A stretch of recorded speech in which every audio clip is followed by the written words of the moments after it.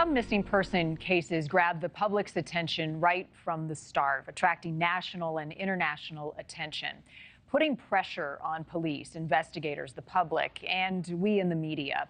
Gabby Petito's disappearance is one of those. From the very beginning, Gabby's cross-country road trip seemed magical. 2021, a young couple in love documenting their adventures, van life on social media.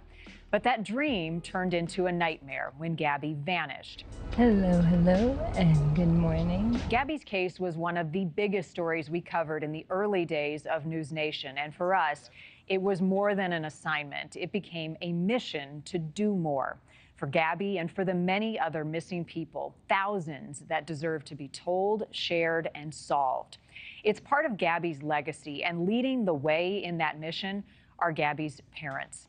Through the Gabby Petito Foundation, those who knew and loved Gabby the most are helping in the search for missing people through education, through awareness, and prevention.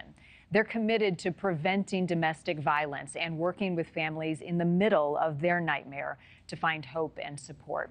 Joe Petito, Gabby's dad, is joining us now. Joe, thank you for being with us, for continuing to be that light, and for sharing and shining a light on Gabby so that others can learn from what your family has gone through. As you have embarked on this mission, I'm curious what has touched you the most from the missing cases that you have followed and the people you've met over the last 3 years.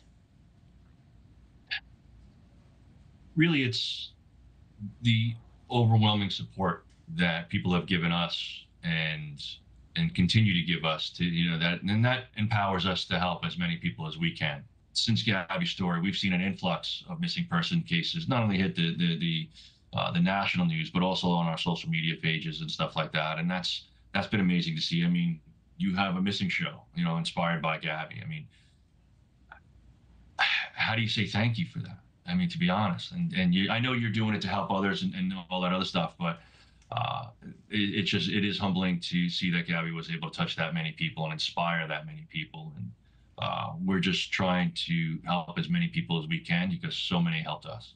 Yeah, and it surprised me, Joe, how many missing people there are. I mean, you start to hear stories coming out of the woodwork by the tens of thousands.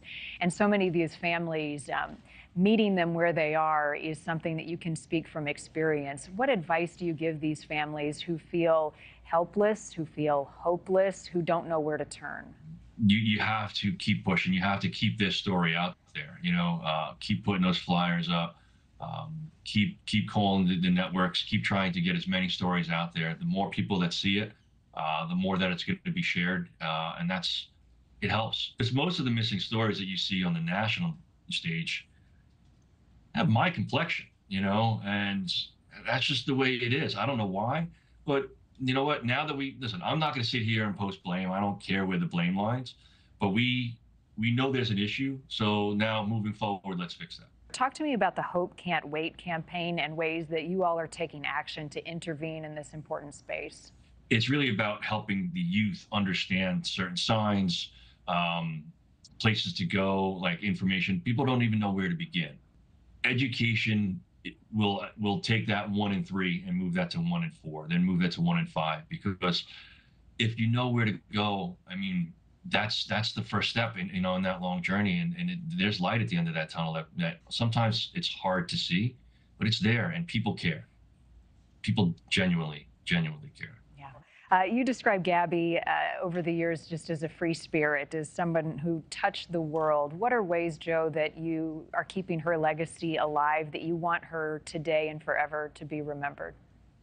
So we're trying to do a lot with domestic violence, especially with missing people as well. Right now, we're really focused on a lethality assessment for states. We just got the law passed here in Florida.